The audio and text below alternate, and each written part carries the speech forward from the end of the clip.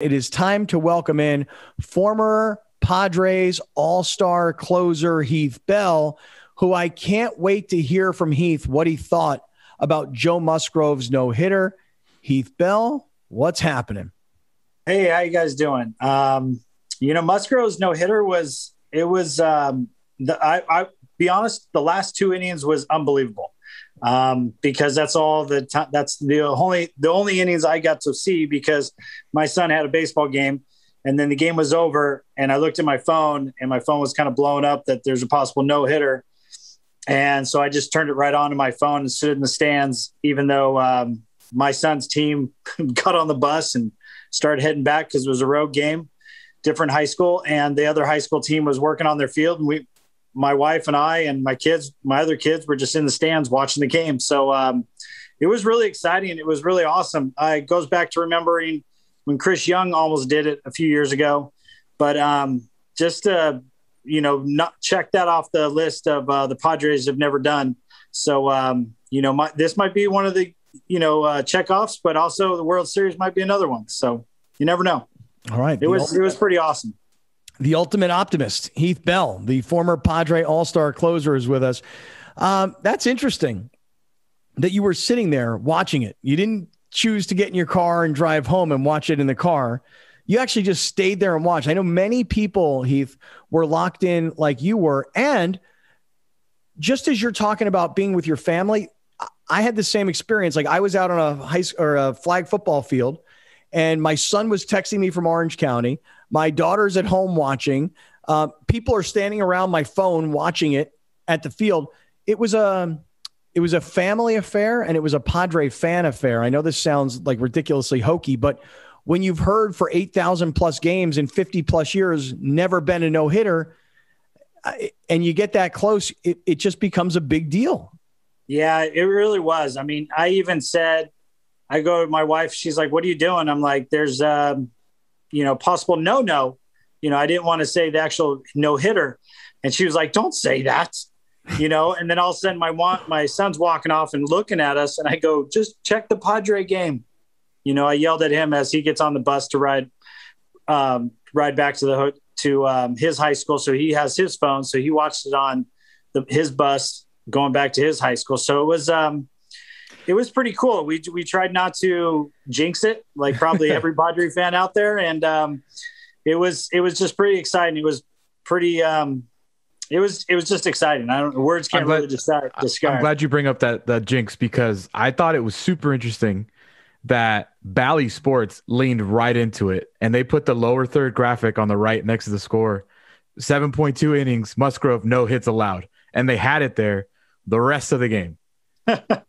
I was like, that is a step because Mud and Don did not say the word no hitter. They were saying like you, they were talking around the word no hit. Yep.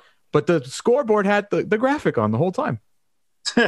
It's just, I think some baseball people just don't get it and don't realize, when you haven't achieved it, but when the stars are aligned and everything is working and everybody's in the right spot, it's destined for it to happen. But there's just that one pitch that could mess the whole thing up. So I'll just give you an example. Like my son's high school baseball team, they had a no-hitter going through the fifth inning, and the third batter of the fifth inning reached out and hit a ball right over the first baseman's head. It was an ugly swing, just reached out on a curveball, booped it over the first baseman's head, and the team only got one hit, and that was it. But it was just like anything can happen. A ball just hits a rock, shoots the other way. Somebody takes their foot off the bag. You never know. Ball gets hit into the lights or something. I don't know it. So it's just awesome to see. Padres don't finally have a no-hitter. And it was fun to watch. I mean, I got to watch Saturday's game on the television, and then I went to Sunday's game. So actually in Texas Stadium. So our Global Life Stadium, I think it is. And it was really nice to be back to baseball. I mean, the stadium was probably about 80% full just because, there was a lot of Padre fans there. And I think either a lot of the Padre fans left because it was Sunday and got to go back to work on Monday. And the Texas Rangers aren't doing so well. because there was Ranger fans there, but they weren't too happy. They're getting their butts kicked and swept by the Padres. So, but it was really nice. You saw people with masks, but people with no masks. So it was just really nice to be back to a game instead of watching a game like this and covered up and acting like a ninja. So it was just nice. We could cheer, we could do everything. It was fun. Heath, I thought what was equally as impressive to me, and that maybe you can chime in on this as well, that the next day there was no no-hitter hangover. They went out and took care of business because they knew they were the better team. And to me, that's a really good mark of a team focused on a goal. What do you think about that? I think that's huge. I mean, I think the guys are literally one day at a time, one pitch at a time. They're trying to win every inning. They're trying to win every inning, not just the game. They're trying to win all 9 innings. So just like Sunday's game, we were basically going to win the game on a one hit. I forget who it is, hit a solo home run before Manny hit a solo home. Oh. No, Manny hit the second one. Grisham hit the first one. And their pitcher was dealing, and we weren't hitting well. And then all of a sudden we just hit a solo home run, and you could see that like our pitchers were doing really good. Stammen came in after our starter hurt his forearm or something. Yeah. I don't know exactly what he hurt, but the bullpen did really well, and you could just see like the momentum was kind of on Texas, but the Padres just kept grinding and kept grinding and kept grinding. And, they were winning towards the end, and they got out of some big jams at the end. And then Manny finally hit a home run that kind of solidified, hey, we're going to win this game. And even though it was 2-0, you could just see the boys were out there just grinding the whole time. They weren't just saying, hey, we've won this series so we can ease up on Sunday. We pitched a no-hitter. It's kind of our year. They were like, we're winning today. Yep. We're winning Saturday. We're winning Sunday. And you know what? We're going to keep winning. But Heath, listen, I think, and I know, Browner, it's a good question and it's a good point. I think the thing is, and I said this to the guys from game one, I'm scoreboard watching every day. I'm checking the standings literally every day. When my daughter says to me, why are you saying literally as literally? I said, I don't know. I don't have an answer, but I said it like that. I'm watching the standings, Heath, every day, because as we're watching the Padres win series, sweep series, et cetera, we also had seen them lose a series to the Giants at home. Mm-hmm. And I'm looking at the Dodgers, who are also in fuego, 8-2 through their first 10. And I'm saying, this intensity, every game matters. You could have won the first 2 and said, we're good, but they had to go out and win 3. You got to keep pace. So I don't know what you think about that, but to me, as a fan, this is the most intense early season I've ever cared about. And I think the pedal is to the metal the entire year. What do you say? Yeah, I would say I'd agree with you. I think the guys got to go out there and grind every single day, and the fans, it's going to be exciting because there's some to say, we're chasing the Dodgers. The Dodgers are in first place. We're right there, right on their heels. But when you're in first place, everybody's coming after you, and it's almost like we're running a race, and we got to catch up to the guy in front of us, even though the guy in front of us is right in front of us. He's still ahead of us, and we just got to keep pushing and keep pushing. We can't give up it. We can't give up anything. We can't just win a series. We got to sweep series, just because, if we take a water break or a little breath or something, they're going to all of a sudden be 2 games, 3 games, 4 games above us. And, and it's going to be really big when we play the Dodgers. They're always really big is when we play the Dodgers. Well, it's different this year too when Dave Roberts adjusts his pitching rotation to line up his 3 studs to go Friday, Saturday, Sunday against the Padres. Well, his 3 top studs, just by the way. Yeah, he's got a lot of studs out there. But that just shows you, it shows you that other teams and Dave Roberts, World Series manager, respects how good the Padres are and how good the Padres are this year and how they're built and how they play. They could have a lot of talent, but not play well together. And the Padres are playing really well together. They're a team. Tatis was hitting batting practice on Sunday when we got there early. to the field, and he was hitting some home runs, and it was really exciting to see that. My wife was like, "Why is he not playing?" I'm like, "Well, when you go on the DL, you got to stay there a couple days. You can't just pick and choose." But it's just one of those things that people are starting to respect how good the Padres are from last year and to this year. Like I said, last year isn't really going to mean anything unless the Padres get to the playoffs this year. And it's looking really good, even though it's really early. Right. It's really early. It's looking, I mean, they're ranked number 2 in the power rankings. And they're still ranked number 2. Let me ask you a quick question. We're talking to Heath Bell, former Padre All-Star closer.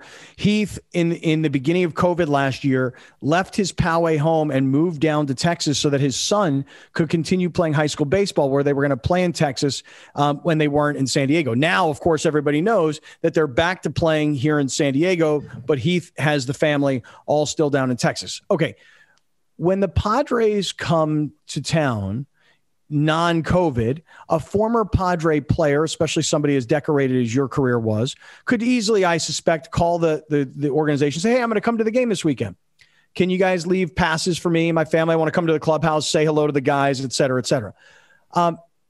In today's COVID world, do you just buy tickets and go to the game as a fan, or do you make a call? And even if you did, like, I'm sure that they wouldn't even let you near the players, I don't think, just because of the COVID regulations. Just out of respect, everything going on, I don't need to be near the players or whatnot. They're real focused right now, and just with all the rules and regulations going on. So right now, I bought tickets because my son wanted to bring like 4 of his friends from his high school team. So we drove 2 cars up there to Fort Worth, Texas, and he loves to sit in the outfield. He wants to catch home run balls. And the funny part was my little guy, my little 11-year-old that, he likes baseball, but he could, he's probably going to be an architect. He loves to draw. Mm-hmm. He's the one who got a ball from somebody. And my son almost caught Manny's home run, but he was the Manny's home run went like 3 rows behind him. So it was really exciting. It was exciting, but it was, we just bought tickets and we went there as a fan, and everybody always asks. And people saw me and recognized me in the stands. They're like, "Why are you in the outfield?" I'm like, "Cause my kids like being in the outfield because they want to catch home run balls." And I spent so many years basically in the bullpen in the outfield. So I don't mind watching a game from here, even though my wife really wanted to be near home plate. So that's a good point. Like, you're used to watching games in the outfield. Yeah. So my wife was really upset. She was kind of bummed out. She's like, "I want to be close. I want to be up there." You should. So, your kid's old enough. You put the kids in the outfield and put you and the wife behind home plate. Well, that's actually what we decide next time to do. I said, okay, next time we come out here, like when we go to the Houston game, the Padres come out here, I think Memorial weekend. I said, we'll get good seats and we'll stick the kids in the outfield. There you go. There you go. Hey, Heath, I don't know if you saw this or not, but yesterday afternoon, a Padres like fan site or something started to post that the Padres were, and this artist, they were painting Musgrove on the wall at his high school, Grossmont High School. And so because this had never happened before, and because it happened with a kid who's completely local. And by the way, I don't know if you ever meet Joe Musgrove? No, I haven't. Because as a kid, when he was in high school, he was around the Padres because he was always one of like the top kids, so like they have pictures of him and Adrian standing at home plate together. Adrian's handing him like his, honor. Alex, could you put that back up on the screen for 1 second? I want Heath to take a look at this. So Heath, this fan site apparently lets people know that this is being painted. And our man, Fat Tony, shout out to FT, he runs out there to the high school to see these artists who are painting this. Heath, can you see this on your screen? Yeah, I can see it. That's awesome. How rad is that, dude? That's awesome. That's unbelievable. I mean, I really hope they don't get in trouble for writing on the wall, but that's amazing. Well, I guess because Fat Tony went down there and he spoke to the artists, I asked him a whole bunch of questions to ask to them. And what they said was that the Padres paid for it, and that somehow through, I guess, the principal, the school district, whatever, they immediately fast-tracked it and said, yes, Friday night he threw a no-hitter, and Sunday he's going to have a mural painted of him on the school's wall, which is super cool. But that's the part of the story, guys, Browner, Alex, that's the part of the story that I love the most. It's not that the Padres threw a no-hitter. if you Darvish threw no hitter, it'd be like, great, that's awesome, But the fact that the kid is from San Diego, grew up a Padres fan, was only his second start in a Padre uniform. He's sort of the third guy too, right? I mean, they went out and got Darvish and Snell, and those were the exciting pickups. So for this kid to come home and do this, to me, guys, that was this part of the story that I loved. That seems like it was meant to happen. Like, usually I don't really talk like that, but that feels like it was meant to be that way. For it to have gone that long, for it to have taken this long, so many pitchers, so many missed opportunities, for it to be this one guy to, on some random day, just knock it out and make history. So it feels right. And I made the comment that it sucks because it didn't happen at Petco, but it did happen in our second home at Globe Life. That's where Slam Diego was created. Now we have the no hitter there. We should just play we should play more games in Texas. Yeah, I mean, I think the Texas fans would start liking us because we win games, not the Rangers. Well, what was really also cool? We received, Heath, over the weekend. Alex and Browner, I'm sure you guys saw this. We received a lot of tweets from great friends that were down there, and they were taking pictures inside the ballpark going, yo, we're here, we're in the house. And there seemed to be a lot of Padre fans. I'm not exactly sure why everybody went there. Maybe because San Diego to Dallas is a quick, easy flight. Maybe it's because tickets are more readily available because they're letting everybody in. Maybe, Alex, to your point, maybe that's, the fans really know that's where Slam Diego was created. I don't know, man. Heath was rocking the Slam Diego shirt there. I saw the picture. Yeah, I was there. I really think it's because, the stadium was open to everybody. I think that was the reason. It was easier getting tickets. And maybe San Diego, they're just kind of, hey, let's just go on a little trip. Let's go on a weekend trip. Let's go see our boys play where we don't have to have a million restrictions, and then kind of just take a big breath. What was the new stadium like? It was a beautiful stadium. It really was really nice. It was just like last year during the playoffs, but this year everything was open. So everything was really clean and shiny, and it was a beautiful ballpark. It's one of those ballparks that I kind of wish I would like to be able to play and get on the field, because it just looks so nice as a fan that I could just only imagine what it's like for the players. Middle of this conversation, my 14-year-old daughter, who needs a computer charger, walks in. You may have saw her sneak behind me, and she's going to pull my computer charger out of my computer. I'm like, you can't take my charger right now. We're in the middle of a show. I need every ounce of power. I don't care if I'm at 100% or I'm at 99. You can't take my power. Why not, Dad? Why not? I know, dude. It's just, it never ends, dude. It never ends. Kids always take everything from us. I know. So they even make you sit in the outfield. Yeah. Heath Bell, the former Padre All-Star closer, with us today. He was in Dallas or Fort Worth yesterday to see the Padres play in person. He was watching the no-hitter on Friday night from his son's high school baseball game after the game already ended, sitting there watching on a phone, didn't leave. So very, very tuned in. Heath, we got 30 seconds. What is the top of that shirt? Dadalorian. What is that all about? The Mandalorian. Yeah. My 11-year-old loves Star Wars and stuff. And I saw a shirt that said Dadalorian. So, I got to wear that so I can be cool like him, the Mandalorian. Yeah. Understood. Hey, this is the way. This is the way. Scott doesn't get that. He doesn't watch. I know that line, but I don't know the show. I don't know the show at all. Heath, it is great to be with you. Thank you very much. Hey, 10 seconds. How'd your son's team do Friday night? Oh, they won. They're actually in second place right now. They threw a one-hitter. You're muted. Yeah, they threw a one hit. They threw a one-hitter and they won 9-0. I know. It is great to be with you. So much love. Thanks, Heath. All right. Bye-bye.